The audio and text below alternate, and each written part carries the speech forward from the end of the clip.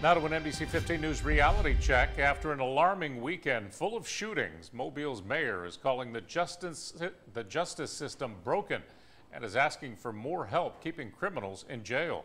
NBC 15's Andrea Ramey reports the mayor is also asking lawmakers to help fund more judges. There's a Senate bill now that would add a district judge for Mobile County. One senator explains why that's not going to pass this session. Mobile Mayor Sandy Stimpson says changes need to happen in the court system to help reduce crime. One of those changes is an increase in state funding for more judges. Mobile, over the last couple of decades, has had insufficient funding for our court system. Our statistics show that Mobile County is an in-need county. A letter sent to the governor and lawmakers 2 months ago from Alabama's Chief Justice says Mobile needs 2 more circuit court judges and an additional district court judge.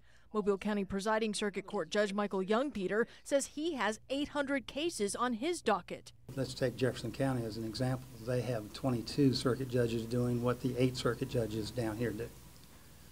And they have the same number of cases.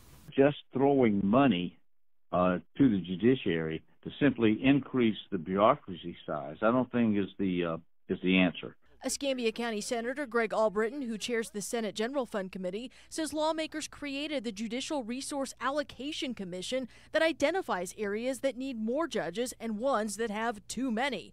It can also reallocate judgeships when there's a vacancy to an area in need. But Albritton says that hasn't happened. We have provided a means and a process where we can make the changes and to adjust this way. If it's not functioning, we need to revisit that in some way. The Chief Justice told Alabama Daily News that even if the commission reallocated judges in this state, there would still be a need for additional ones in Alabama. In Mobile, Andrea Ramey, NBC 15 News.